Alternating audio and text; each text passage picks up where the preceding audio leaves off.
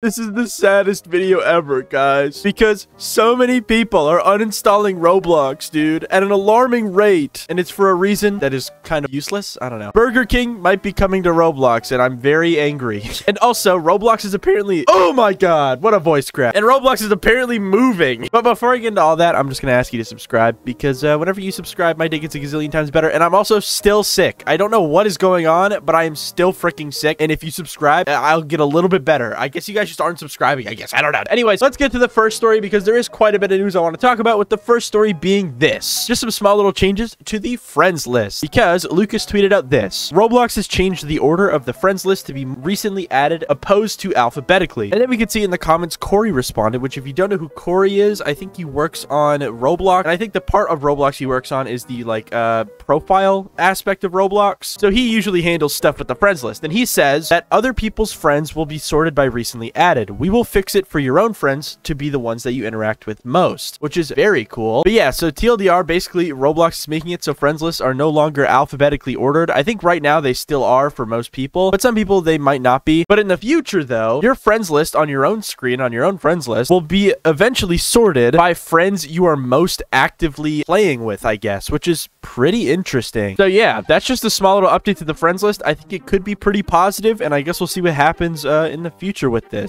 I assume this is also going to be rolling out with the 1,000 friends limit thing, which should be coming out in the next coming months. But yeah, that's what's going on with all of that. But now we can move on to the next story, which just happens to be an update to the Jaredvaldez suing Roblox situation, because I think it got bad. So Jaredvaldez is a old-time Roblox player that used to take games and copy them and then re-upload them and make a lot of Robux and stuff off of that. And basically he got banned like 12 years ago or something for doing, you know, that said thing where he would steal games. And basically he was like a huge, notorious Roblox player. Like if you are an old-time Roblox player, you know who this guy is because of, you know, his practices, I guess. And basically a couple days ago, he tweeted out saying that he was going to sue Roblox if they don't unban his account, because his account is apparently worth millions of dollars due to like the limiteds he has on it, the games, and like everything and whatever. And basically when he initially made that tweet, everybody was kind of rooting behind him jokingly. They were all being like, oh, that'd be so funny, bro, go for it, like let's see what happens. But now a couple days later, he has tweeted out this, which has kind of soured a lot of people's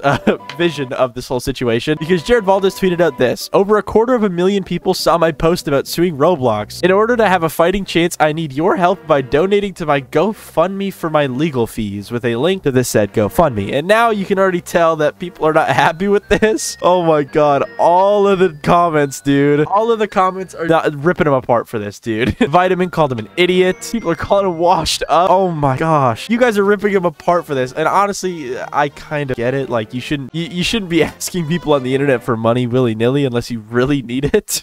I don't know. You can see people like Ruben Sim replying saying, just donated 20K. Good luck. Ah, yes. Thank you, Ruben Sim. I wonder how much money this actually made. Let me go check. So far, it has made $46, guys. Not that bad. Not that bad. Out of the $50,000 goal, I think that's pretty close. Either way, though, I am wishing Jaredvaldez the best of luck suing Roblox and getting his account back. Have a great time, dude. But either way, we can now move on to something that's even funnier, and it's Burger King, because they tweeted out this for some reason. They said, should we open up a Burger King on Roblox? And in response, Roblox responded actually saying, yes, one fit for a king. And that sucks, dude. I don't want Burger King on Roblox, bro. Every time you eat a Burger King Whopper, it makes you really stinky, bro. I can smell someone that ate a Whopper from a mile away, okay? Burger King sucks, all right? I don't want this on my dang platform, all right? Maybe you'll be able to, like, buy burgers within Roblox. Probably not. You know, honestly, I feel like that'd be the only, like, cool thing is if you could, like, order DoorDash through Roblox. I think that'd be kind of sick, to be honest. But yeah, either way, that's that news, I guess. But now we can move on to something that is kind of awesome, all right? And it's Roblox finally making these items wearable, but they released an update yesterday that made it so particle items no longer show while in first person. And the reason this is such a big deal is because, yeah, the particles would show in first person, which would literally block your screen in every single game you'd play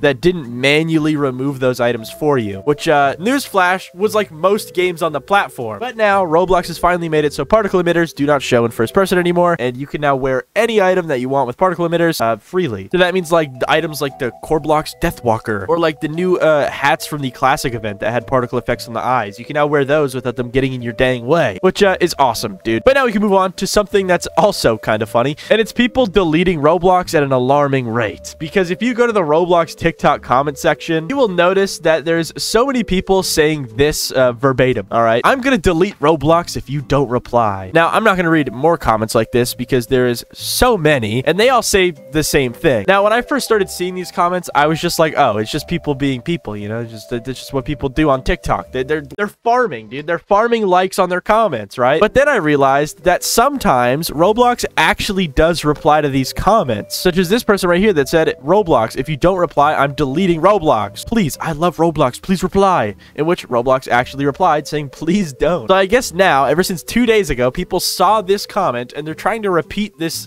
thing by saying the same thing in the comments. And I know dang well these people are not deleting Roblox. They're all liars. They're all frauds. I know they are. But either way, if Roblox doesn't comment on this video, I'm deleting it forever, guys. Real and true. I am not lying. But yeah, either way, there's just so many people trying to delete Roblox because they want to get a reply from them. I don't know. If Roblox replies, I will play nothing but Roblox for a week. They just took the other comment and flipped it. But yeah, that's what's going on with that. But now we can move on to the next story, which is Roblox moving. Yeah, they're actually moving headquarters, I guess. Because this tweet from Bloxy News says this. Effective January 1st, 2025, Roblox will officially move their corporate headquarters to the new location at, I don't know, this address right here. Yeah, basically they're moving their headquarters, which is pretty, yeah, I don't know. They're moving their headquarters. I don't know. I think it is kind of crazy because they have had the old headquarters for many, many years. Like, I think for a long time. Like, I can't even remember when they didn't have this headquarters. But yeah, that's what's going on with that. They're just moving into a new headquarters very, very soon. And that's it. That's all. But now we can move on to another story, which just happens to be this very interesting thing that I saw from Adidas. Because for some reason, Adidas, the official account, tweeted out this. 1 out of 1 delivery completed with a video of someone holding up some golden Adidas shoes with man faces on the back of it, which is just, what? Why? Now, they did reply to a comment or another tweet from Simon Blocks, who I think he made Shark Bite on Roblox. He tweeted out this, 1 custom pair of man-faced Adidas shoes, please. And he was replying to another tweet that was just talking about some other UGC Adidas sponsorship, whatever. And I guess months later, Adidas has finally taken up that promise and has made a 1 out of 1 shoe with a man face on the back, which is crazy. Like, why? They did not have to do this, but they did, and I think that's kind of awesome, dude. Hey, shout out Adidas. That's kind of funny, dude. I like that. And yeah, apparently the original person that made that tweet did actually get the shoes, and the box they come in looks absolutely crazy. It comes with like gloves, dude, because yeah, I'm guessing these shoes are like insanely rare, and if you ever touch them, you're gonna have to use those gloves in the box because you don't want to mess them up. I wonder what the resale value on these shoes are, because like they're not that nice, to be honest, but like they are 1 of 1. Like there's no other shoe like this, and they are official, you know? But yeah, that's what's going on with those rare shoes, the rare Roblox shoes, dude. But now for the last story, it's one that's kind of boring, but it's still worth mentioning because it is massive. But basically, I saw this tweet right here from Roblox RTC that just simply says, Ultimate Football has officially partnered with the NFL. So yeah, there's a game called Ultimate Football. I don't really know anything about it. I don't play sports games, but I know it was pretty popular. And apparently, they officially sponsored with the NFL, which is, I think, the 2nd biggest, like, sports organization in the world. Maybe the 3rd. I don't know. Maybe the 1st. I have no clue. But I know it's massive because it's football. And football is, like, one of the biggest sports in the world. So, I mean, that's just insane. And yeah, I thought that was kind of cool.